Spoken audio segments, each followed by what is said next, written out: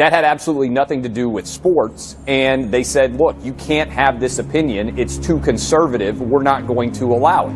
I think that's a bad move. I'm a First Amendment absolutist. I believe in only two things completely: the First Amendment and boobs. I just want to make sure I heard you correctly as a woman anchoring the show. Did you say, what did you say? You believe in the First Amendment and BWBS? Boobs. Two things that have only never let me down in this entire country's history: the First Amendment and boobs.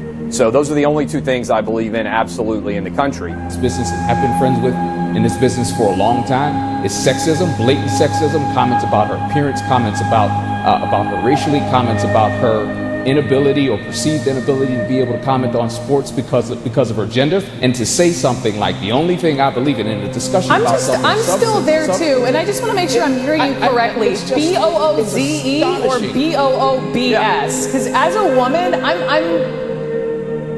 As in boobs. I believe completely in the First Amendment and in boobs. Those are the only two things I believe 100% in this country. And by the way, Jamel has absolutely nothing to do with the background at all. Did you notice that? He went straight to that.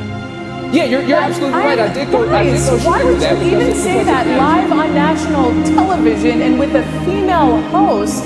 I say it live on the radio all the time because it's true, and that's what I do. Thank you.